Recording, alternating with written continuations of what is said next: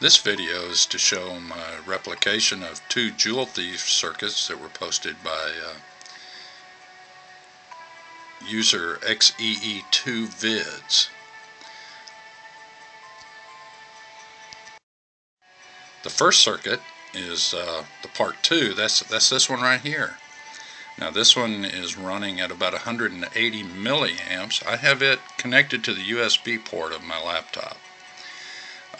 I can also hook this up to any battery pack. I've got connectors here on the back that I can connect it up.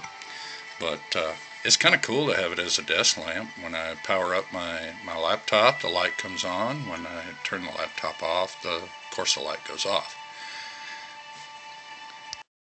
This one here is the circuit that was posted in part 7.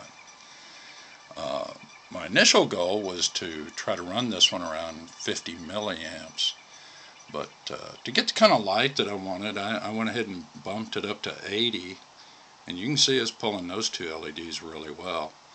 I just messed around with the resistor and the capacitor, tried different values, and the only thing different from the circuit posted is I'm using a 3.3K resistor and a 1.0 UF capacitor. So both of these are really nice. Now this one I've got a 4-pack of AA rechargeables in, and so when I need lights, if I am ever in a situation where I can't hook up to power, it runs just as well off the 4 AA pack as it does the USB port. So I just wanted to show those, and hope you enjoyed watching. Thank you.